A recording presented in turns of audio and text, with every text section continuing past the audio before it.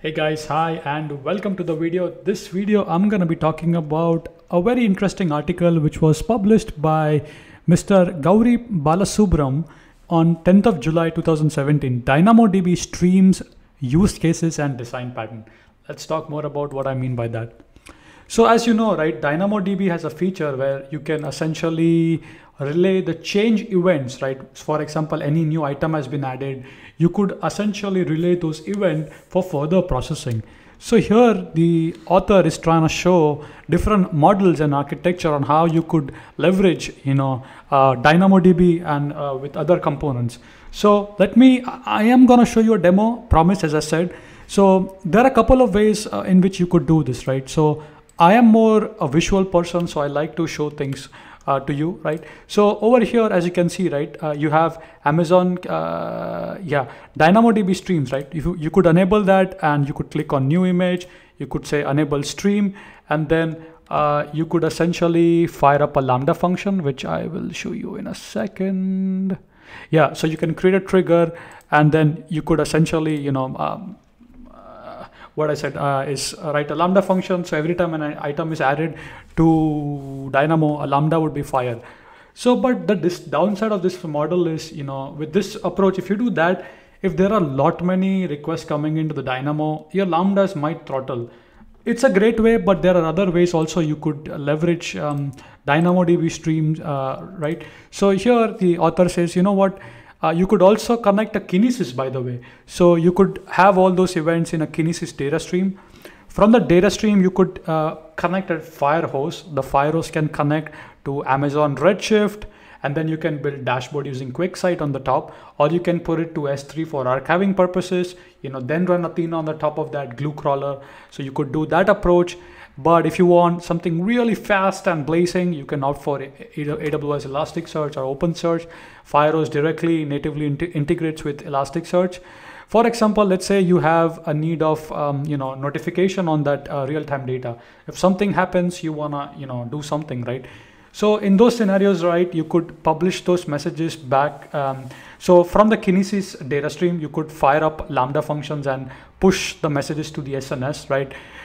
In the SNS, you could have multiple subscribers, or you could, based on a condition, based on the condition on the Lambda, you could fire up an event to the SNS and you can receive email notification, or further downstream application can process this data, right? So a lot of use cases there, right? So let me show you how easy it is, right? I was able to build this in matter of seconds, right? So first of all, what I'll do is, you know what? I really want to make a whole new one. So, so I'm using DynamoDB. I have a complete tutorial on DynamoDB, right? So what I'm doing here is I'm going to create a table called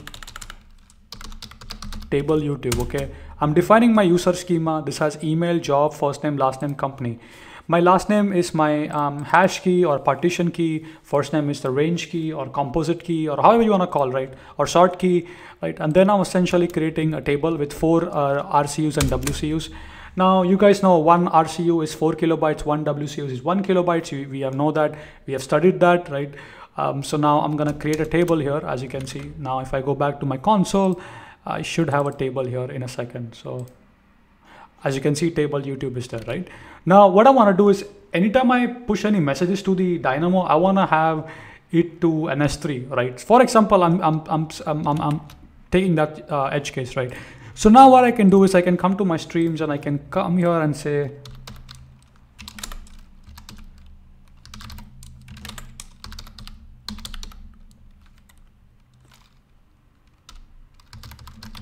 I'm going to create a Dynamo streams. I'll leave it to on demand, right? So I'll click on a create stream. So now it's creating my stream, right? So now I can go to my table YouTube. I can head over to exports and streams, right? And then I can click on here, which says enable, and then I can select my Dynamo stream, right?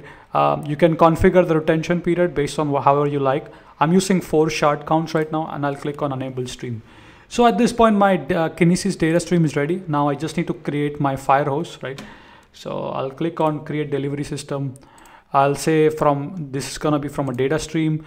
The destination could be Redshift, OpenSearch, S3, or a custom HTTP endpoint, or even Datadog if you need, or if you want to further do something, you can put it to Splunk or Sumo Logic, whatever, XYZ. For now, I'll show you an S3, which, okay. So remember, you can have multiple Firehoses, right, as I said. So I'll put it to S3. Now here I'll say, oh wait, what did I do? Wait. I think I need to go to the delivery stream. Hold on one sec. So I am on the delivery stream right now, right? So I need to now link my data stream. So I'm gonna click here and I'll say Kinesis data stream, destination is gonna be S3. Come on. Yeah, perfect, that's good. So the source setting, now I can browse, is gonna be my Dynamo streams. That's the one that I created, right? Then I can name this here, whatever you want to give. Now, in my previous Kinesis tutorial, you know that you could apply Lambda transformation on that, which means whenever a batch of records are coming from Dynamo through data streams and Firehose, you can filter down or you can process these item in batches essentially using a Lambda. So you have the ability to do that. If you want to create partitions dynamically, you could do that. I have a video separately for that. So that's data transformation, right? We'll leave that to default. Record type conversion, again, I'm going to leave that to default. Destination here, I'll select my bucket, right? And I'll select my data, right? Whatever prefix you want to give. You could, compress the data. You could, tweak the settings based on your need. I'm simply going to create this one. So at this point, as you can see, my delivery stream is being created at this point, right? So hopefully will take a couple of seconds and then my Kinesis data stream and delivery stream is set up, right? So now hopefully it takes a while. Oh, your delivery stream was not created. Not sure why. Maybe I missed some settings. Not sure, but I'll review that in a second. Let's see. Okay, maybe some glitch on the UI, but all right. So what we did from the architecture from Mr. Subramanian is we have a DynamoDB where you're inserting data. The applications are inserting data. We have a stream connected to the data stream through Firehose and then through S3. Then we can run Athena standard, same same thing, right? We could run Athena on the top of that. So now coming back here, and I'm gonna insert data. I'm inserting 20 items, right?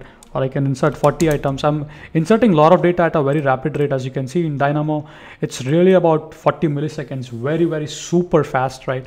So that's that. Now coming back to the Dynamo, remember the YouTube table, come to explore. And of course I have all my data back here. That's great. Now if I go to the S3, I have, so this is my bucket, 1995.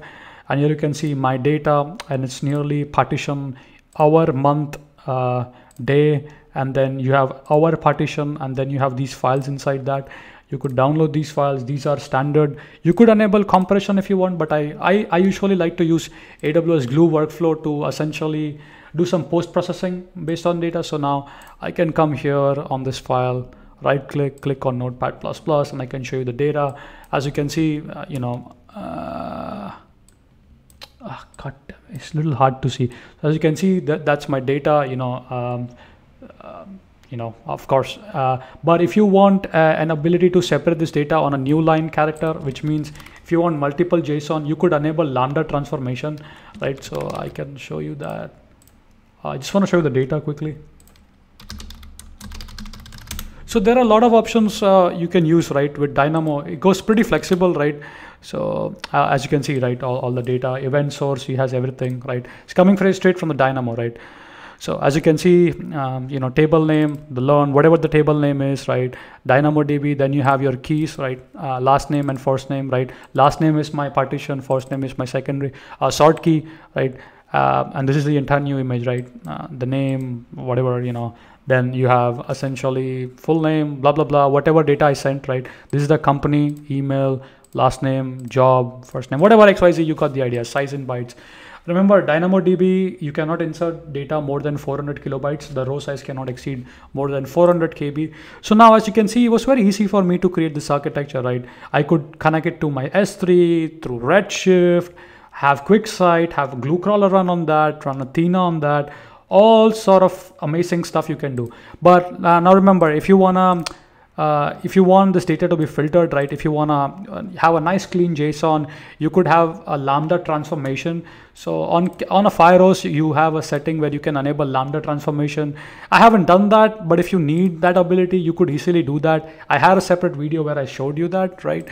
But yeah, that's essentially in a nutshell about DynamoDB stream use cases and design pattern, right? You could easily leverage the use of Kinesis, right? Then Firehose, and then deliver it to multiple destination. For notification purposes, you could have Lambda triggers on Kinesis data stream. Based on a condition, you could invoke essentially, or you could publish a message to SNS, so an alert would be sent out, right? So all this real-time system, right, you could do.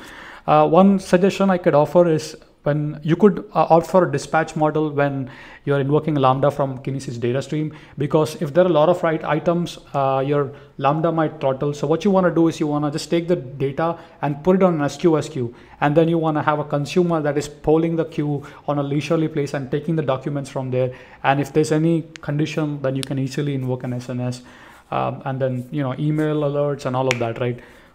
But as I said, you could do a lot more. If you don't want to opt for Kinesis, if you have a very simple application, a simple Lambda trigger would work for your use case, right? So that's it for this video. Thank you so much for watching. I hope you have enjoyed a simple walkthrough on DynamoDB and Kinesis, right?